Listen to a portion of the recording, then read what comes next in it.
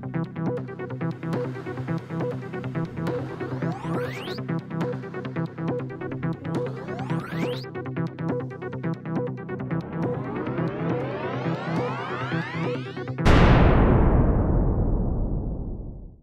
you beautiful marvels. How in the heck are you doing? Dana and I are back on, Dana, show them your sweatshirt, your sweater, It's pie your day. jumper. This has Pie nothing to do day. with pie, but it's the only thing I own that has numbers on it, so I thought I'd wear it for Pie Day. Yeah. Well, I will say, like, in honor of Pie Day, so we're taping on Pie Day. You won't hear this on Pie Day. But in honor of Pie Day, then I need to either, okay, both. I'll probably need to eat pizza because that's a pie. That's a pie. Oh, yeah. And I'm going to have to find banana cream pie. Oh, yamola. Yep. If you'd like to, you can leave your favorite pie in the comments. Yeah. Anything that has chocolate in it, I'm on board. Yeah. Ooh, Dana. Hey, Dana, what? We are hot. Wait, that's not. Whoa, we're hot. That's not. We're ticked off, man. That's what we really mean by hot. Yeah. Yeah. We got ourselves. Should I? I know, right? I'm just gonna. Here, let's start. Let's start with this one. Let's start with this one. For the audience who's just who were just in your ears. I just put up. By the way, let us know in the comments below what you think about our new backdrop. Yeah. I mean, Dana and I have entered a new space, literally and figuratively. Okay. But on the screen, so, Dana and I have actually been getting some really lovely and sweet feedback from our audience and our community. Thank you so much. And one of our audience members just, sent us this article, or the title of this article, which reads, "A Drug That Cures Autism? Neuroscience study yields promising results." That's why we're pissed off this morning. Yeah. And, we understand that everyone, this is a hot thing, right? In regards to everyone has a very strong opinion actually about this. And please, like, we want to respect everybody. I think for Dana and I, and I'll speak for myself, there's this, when we have this cure mentality, especially when neurotypical people have the cure mentality, or there's someone in a position of power and control that has a cure mentality, it can be quite harmful. Yeah, there's so many layers to this, and my head's just sort of swimming. For those of you that don't know, I teach psychophysiology, so articles like this I can actually read and be fairly discriminating about. A lot of the science I can at least sort of understand. The whole cure mentality goes all the way back to the evil empire of Autism Speaks, right? You can go back and look at archived pictures and things like that of those old, they've taken a lot of that stuff off their website now, but really, 20 years ago, the really started the cure movement, and then the whole vaccine causes autism movement. And this whole idea of that we're just inundated with now in so many different ways, fake news or inaccurate reporting. I also teach statistics. So I talk to my students about being good consumers of research, and I use articles like this or news articles a lot to illustrate how you can skew a finding, right? So this one takes a study. I looked when they had a DOI on there, and I looked up the original study, and it's talking about things in mice and rats that have to do with basically a balance with some huge neurochemicals that are used all throughout the nervous system that mostly are out of whack when you have a seizure, and a drug that's been used for years for seizures, and actually has also been used for people with bipolar disorder, showing that it can sort of mute the whole system in terms of like one part of autism that they think they've discovered something called the sodium potassium pump, and that there's an excess of it. And even that hasn't been proven. It's like saying, I can put out a forest fire with my garden hose. You can't, right? It's sort of as looking through blinders at one little part of something. So for a magazine like this is in SciTech Daily, to put an article like this, to me, it's actually fairly irresponsible. And they're obviously just trying to get readership and clicks, right? It just makes me crazy. When you go in and you're reading the headline article, or you're reading a summary article from another, you're not getting all those details. And if you don't know a lot about drug names and physiology like I do, you'd be like, oh, look at that. They're getting closer to a cure for autism. And they're not. Autism is a genetically carried, what we call a multiple allele carried thing. They've identified about 4 different genes. It expresses in different ways depending on how many of those you may actually get from your parents. What it isn't is what we call a mutation, right? Where something happens where when you're in utero, or your mom exposes you to something, or you get exposed to something early in life, and those kinds of things, which actually current research is showing really think that's what's contributing to ADHD, which is, I don't see that as a cure thing. I just see that as really exciting, getting at the nuts and bolts of what's really going on in there, because then we can tailor treatment in a way that works the best, right? But with autism, there has been nothing that I've read in medical journals that says that this is a genetic mutation or a birth defect of any kind. It's actually carried out. It's carried genetically. Now you have to have a bunch of you have to turn a bunch of switches for it to manifest, and a lot of people carry those genes and it doesn't manifest. But to say that you can have one drug that has one mechanism of what goes on in the brain, specifically having to do with seizures, is potentially a cure for autism, it's not correct, first of all. And B, then it really does jump on this bandwagon, this harmful bandwagon of a cure, because then that means we're defective, something's wrong with us. I understand a lot of people's lives are very hard and difficult because of autism. I get that. But to go in this way of, like you said, someone in a position of power, someone who has a magazine like this, or people that go online and are touting cures, it's dangerous. Not just for people that think, oh, I can take this supplement and I won't be autistic anymore. That's dangerous, but it's also perpetuating this myth of what autism is. And that's really harmful. I want to take a second and go back in history a little bit. And this is something we teach our graduate students. And this wasn't that long ago, 50 years ago or so. It was everybody in psychology said African Americans are not as smart as white people. They score lower on IQ tests. There's the proof. They don't do as well in school and they score lower on IQ tests. And that was the accepted mindset for years. And we know now, no, that's not what's going on. If you're testing an entire community that doesn't have advantages and aren't exposed to education that non-Black folks are, there's a skew of the data. And we also know that the particular tests that test how we define intellectual capacity don't really test IQ. They test like school learning, and specifically like, mainstream white suburban school learning. So that has been completely defunct. Everybody knows that. It was a horrible thing that they used to marginalize folks, right? And you can see this all through history. Ooh, Hitler was somebody who did this, right? The whole idea of eugenics is this idea of a cure mentality, and you can take a drug to fix this. We know that autism is multifaceted, even in the brain itself. There's things going on in all parts of the brain, and what we call systemic parts of the brain. So like the dopaminergic system means we're talking about dopamine, but there's various parts of the brain that are doing that. It's not like one central location in the brain. So like the orchestra of dopamine in your brain.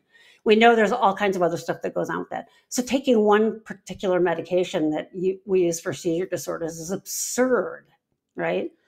Or I'm going to take a vitamin and I'm going to be cured. It's really scary. Yeah. I mean, Dana, the other piece too, like so Dana and I are both trained psychologists, and as part of my training, we were trained to read research articles, right? Yeah, how to Look read at them. statistics, Yep. how to read them. What does the design look like? What kind of confounding variables are there? Because the reason why it's important to analyze the actual source, the actual research article, is so that you can then kind of figure out, how do we interpret these results? And how close is it? How informative can it be in treatment, in mindsets, in frameworks and interventions?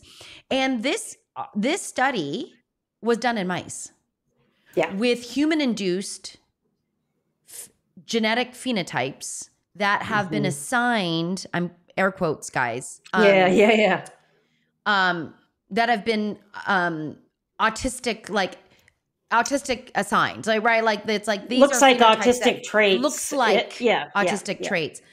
And so this is something that, and listen, I mean, Dana and I are literally in the business of supporting the neurodiverse community. I mean, like, that's what we do. Dana is also a teacher and a professor. Like, I mean, she's, influencing this next generation of professionals, thank goodness. And they're influencing me, because they're a lot more enlightened than people. I know. I hear my adult clients, my young adult clients, really keep me on my toes as well, in a very good way, actually.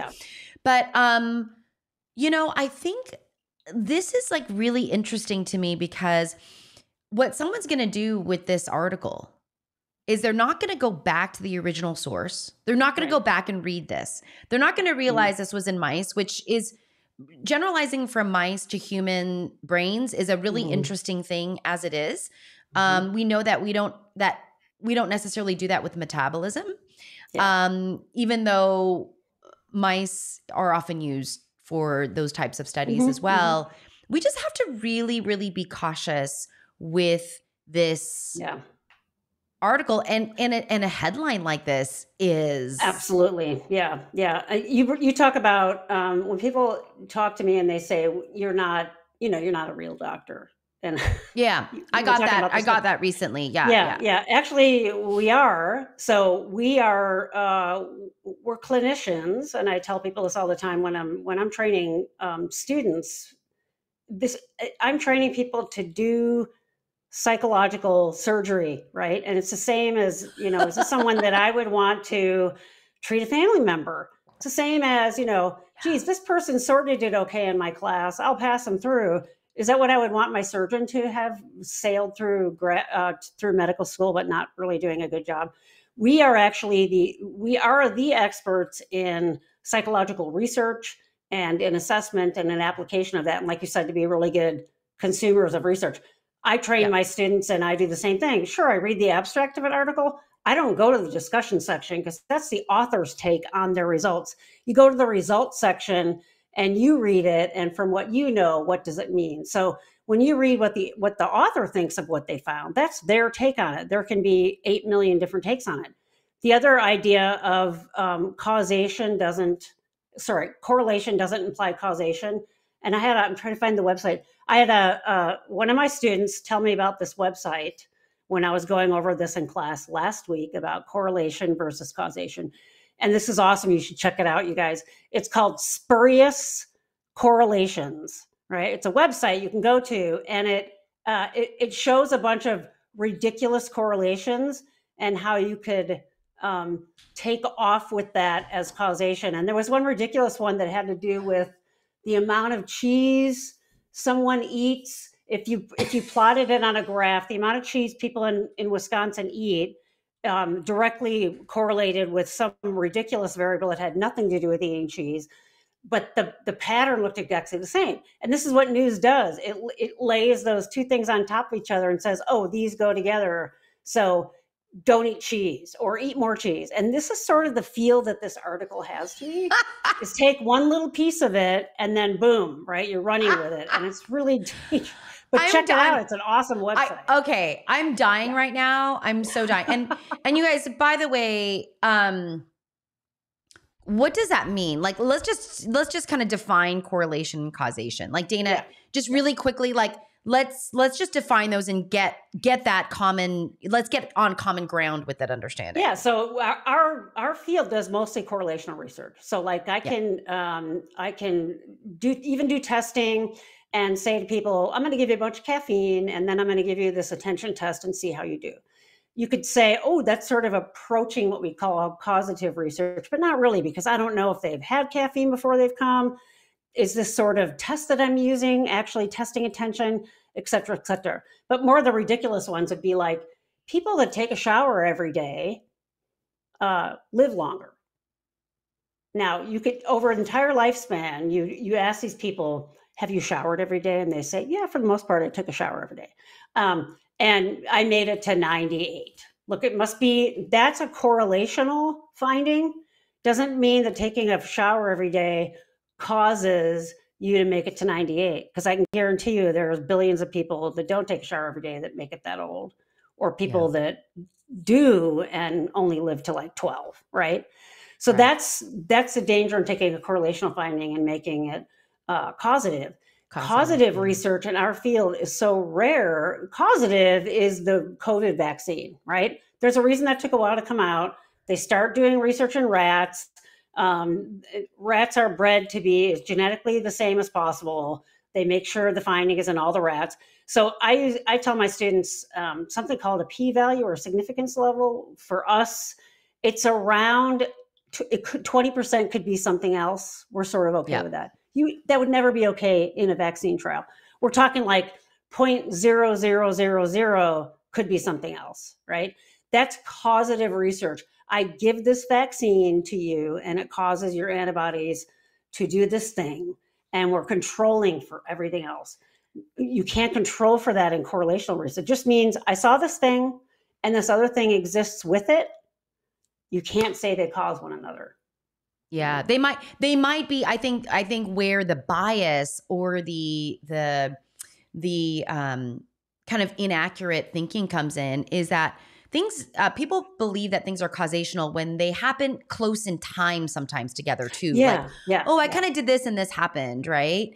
And like when really that causative, where we're like, we did this and this is what resulted. We usually see that in like medical research and usually random clinical trials. Randomized clinical trials are what really lead to a very short, like, as much surety as possible anyway. And you just don't see RCTs or randomized clinical trials in psychological research. Because can you imagine going, or like, hey, you know what? We have this new treatment for depression. Mm-hmm. And so we took, the 100 people and we split them up in 50-50, and we didn't give the people anything in one trial. Yeah, the ones that are kind of suicidal, we're going to give you a sugar pill. Hope you make it through. What? Like, it's like, so anyway, so there's that piece.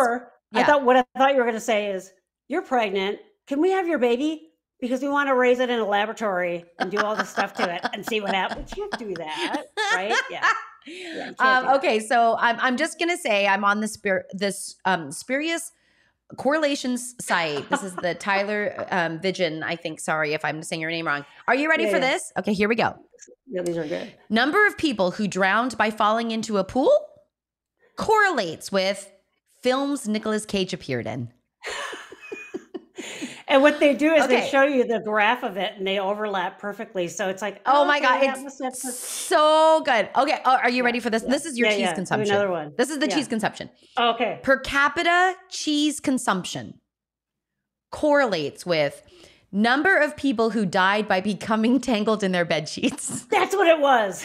And of course, I'm like, people die from being tangled in their, I just perseverated on, how does this happen? I'm so glad that I strapped my bed sheets down. I mean, I went on a total tangent, but yeah, they have nothing to do with each other. Okay, and then I'll do one more, just for fun. Okay. This is another. Should we do another cheese one? Sure. People like cheese. Okay, I mean, I love cheese. Okay, here we go. Per capita consumption of mozzarella cheese. Okay.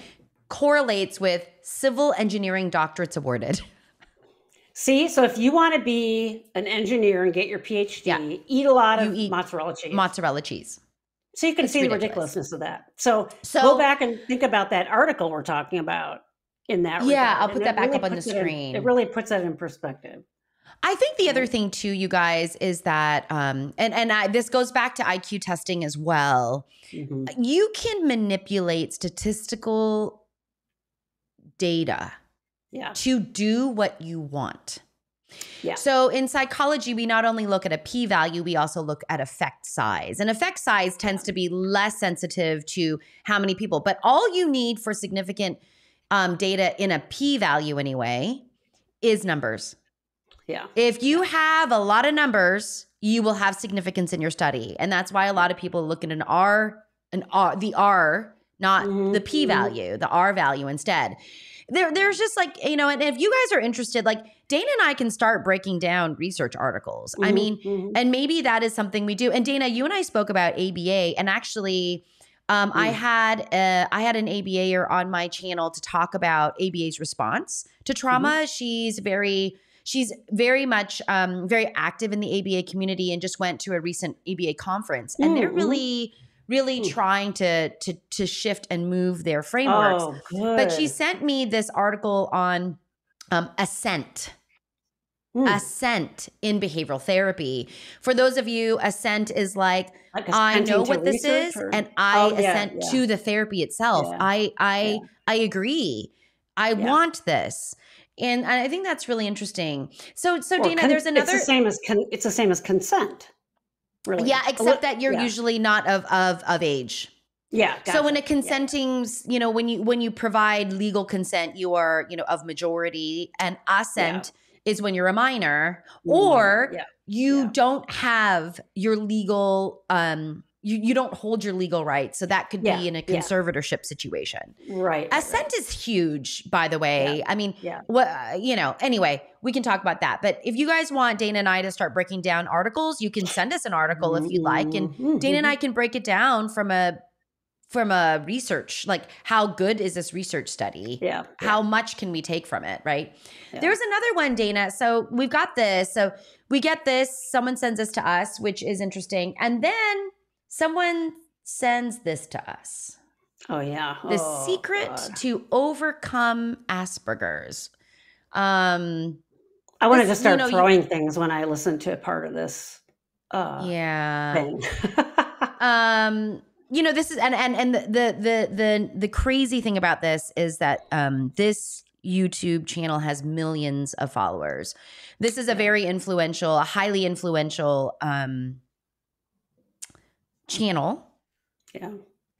Tom Bilyeu is known as a positive impact, motivational, I can take the bull by the horns, I can change my life kind of guy. Is his brand.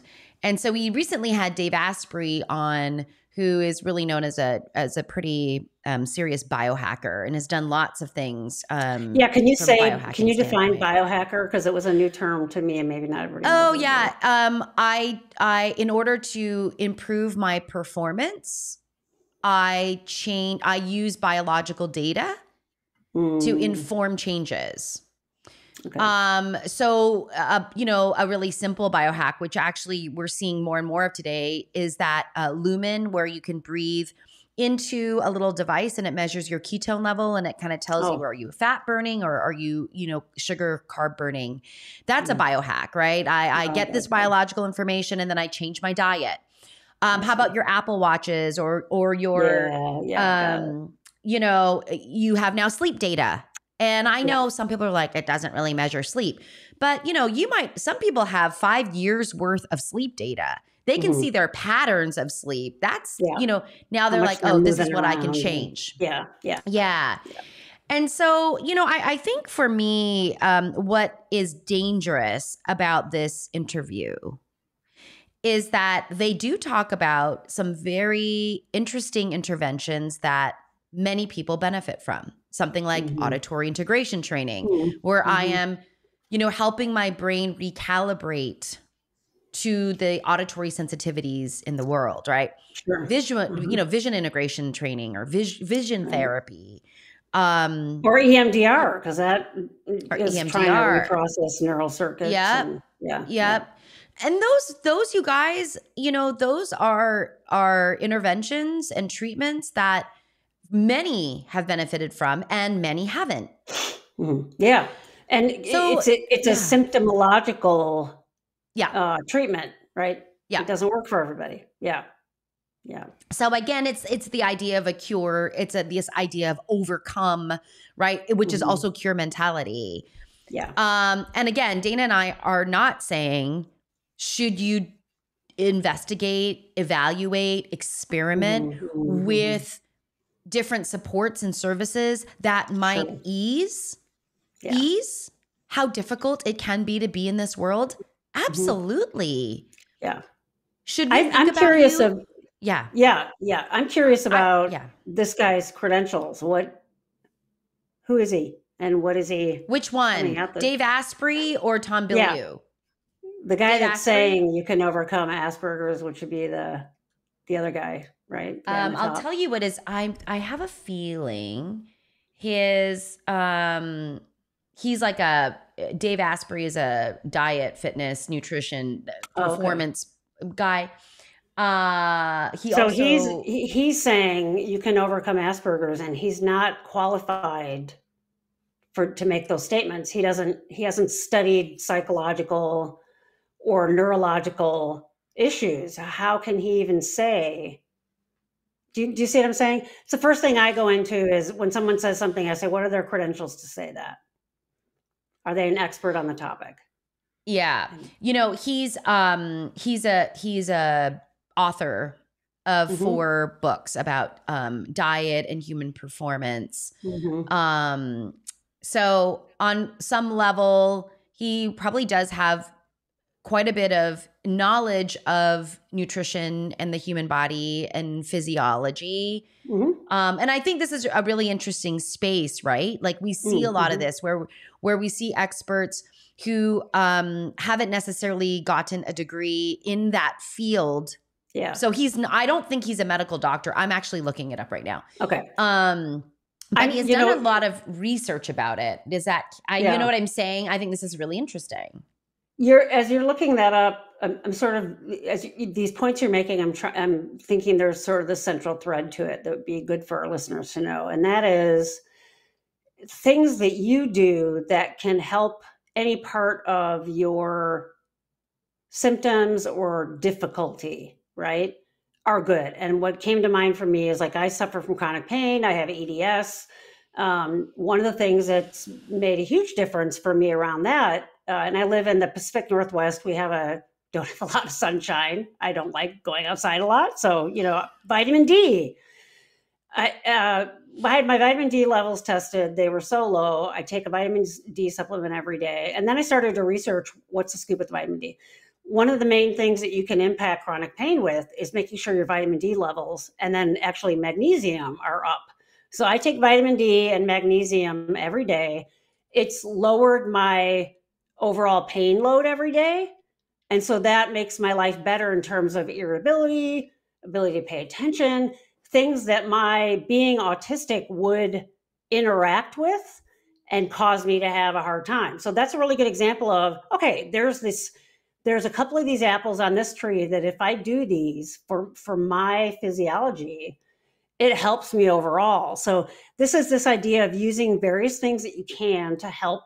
I don't use gluten anymore because I'm gluten intolerant. For some other people, quitting gluten doesn't help their autism symptoms or their ADHD symptoms. Other people are like, oh my God, it was life-changing.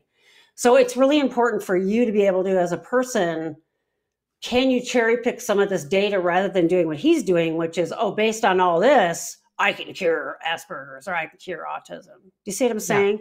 Yeah, no, absolutely. Yeah. Yeah. He is a computer science major. Okay. And has his degree in computer information systems. Okay. And an MBA.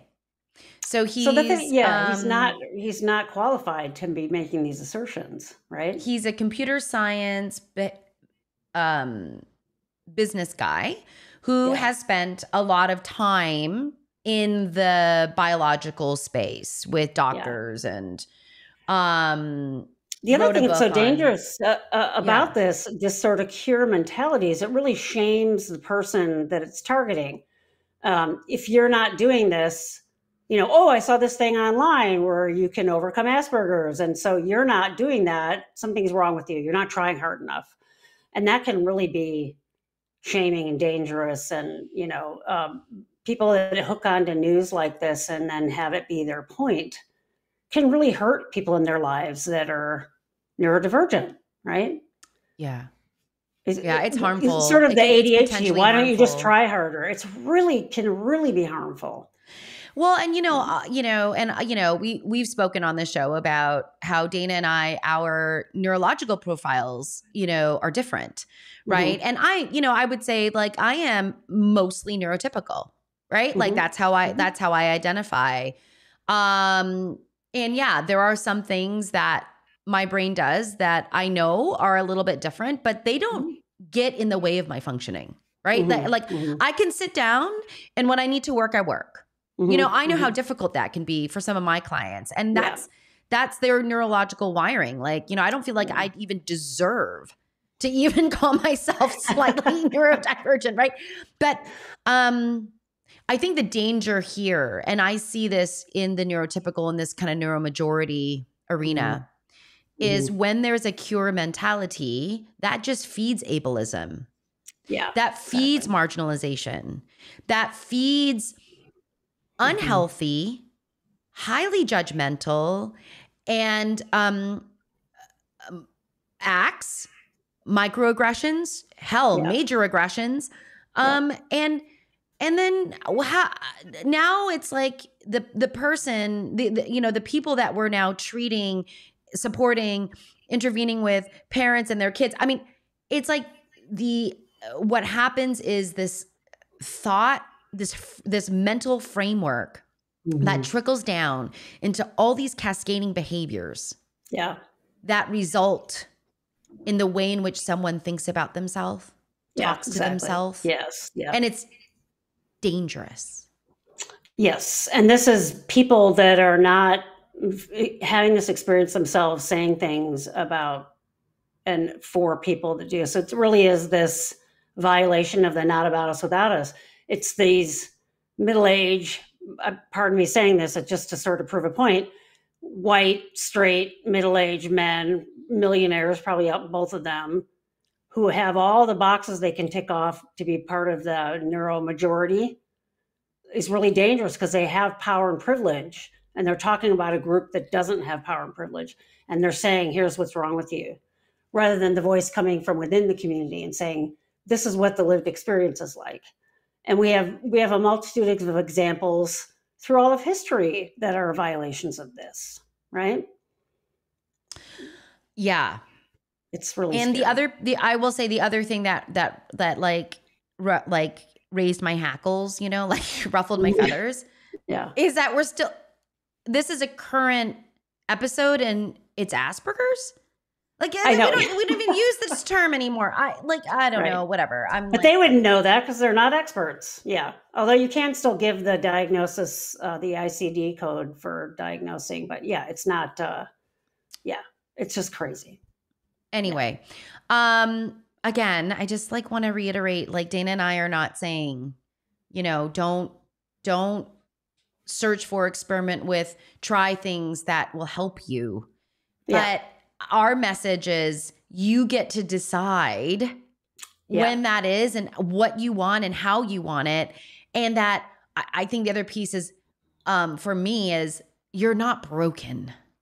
Yeah. No. And read things skeptically. I think it's Yeah. important to do that. If something really is a Yeah. groundbreaking finding, it's probably going to stick and you're going to see it in multiple places and multiple people talking about it, people from within the community and not within the community.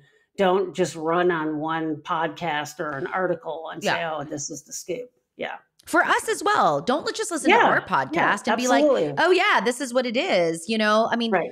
Dana and I come to this podcast with our own individual experiences, journey, neurological profile. We both come to this. We couldn't even begin to presume what is good for you. Exactly. But right. But I think it's just, how about just kind of keeping and kind of living by this idea of respecting others, and that, humans, I just go back to human dignity. I don't know. Anyway, that's what ruffled my feathers. And, as I work with my clients, I'm like, this is offensive. This is offensive to many of my clients when they see things like this. It's like, it's offensive to them. And might not be offensive to you if you're listening, and that's okay. That's okay. Yeah. So anyway, let's just can we respect each other and believe that other people are competent to know what they want to do and need to do in their life? That'd be nice. Let's just start there. Okay. Let's do it. Well, on that happy note. Oh, Marvels, thank you for being here. We will see you in the next episode. Be good and be well and take care of yourselves. And go eat pie if it's your thing. Yeah. Dana, I almost forgot about that.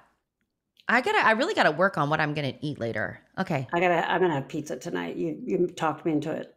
Pizza, right? I talked it. Wow, that didn't take much. All right. Bye, Marvels. We'll see you later. Bye.